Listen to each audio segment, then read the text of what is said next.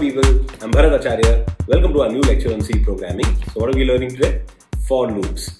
Basically, you're learning how to create a loop. Trust me, my friend, once you know how to create a loop, you'll be amazed at how many new options come in front of you when it comes to writing programs.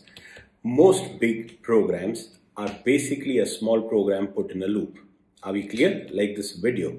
When this video is being streamed to your phone, it's coming byte by byte, part by part.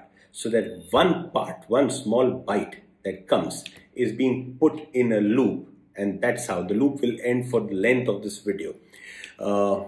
Again, when the pixels are displayed on the screen and so on, I can go on the whole day. You want to add a series of numbers, you want to make a grand total. You don't write a program to add a series of numbers. You write a program to add one number and then put it in a loop. When the loop runs for the length of the series, your whole series gets added. You want to copy and paste a file. You're not copying and pasting the whole file. The program is written to copy and paste one byte, one single value.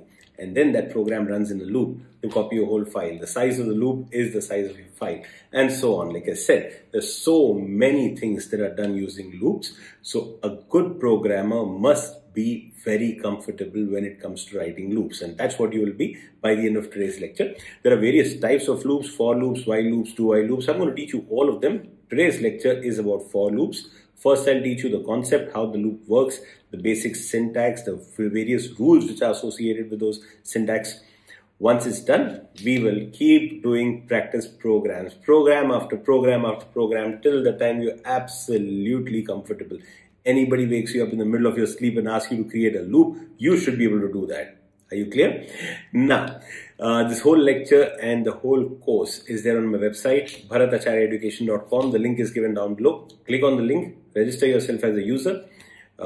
You'll see a bunch of courses. Select the course of C programming. As soon as you make the payment, the course becomes active. You can watch the videos instantly as many times as you want. Your subscription is active for 6 months.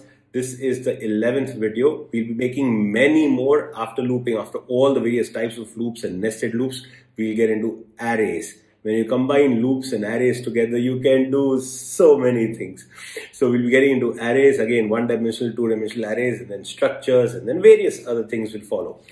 Many students have already joined. Don't wait for the whole course to be over. I keep saying that in every video. As soon as you get that urge that now I want to learn programming, get on with it. Programming is something, once you know it for one language, you know it for all. You learn the skill, the art of writing programs, the art of the skill of making a loop, of doing decision making, using ifs, etc. Then when you go from one language to the other, just the syntax changes, but the concepts remain the same. Alright, so the whole video will be there on my website. Hope to see you there. Wish you all the best. Do well. So let's begin. First of all, what does the syntax look like? This is how you create a for loop. You use the keyword for. You put 3 different things inside this bracket. I'm going to teach you each one of them. And this code is basically the part that you want to do again and again. So this is going to be your loop code. And these will be extra things that you write to create this loop. Now, what these things are? First of all, initialization. Now, for this initialization, we use a variable. It can be any data type. Yes, most people use int. Most cases you'll require an int, but that doesn't mean that it can only be an int data type. You know there are various data types, right? So it can be an integer, it can be a float. Yes, it can also be a character. I'm going to show you examples of all of them. So this can be of any data type. It may start from 0. Most likely we started from 0 and then we take it up to the count, but you can go backwards.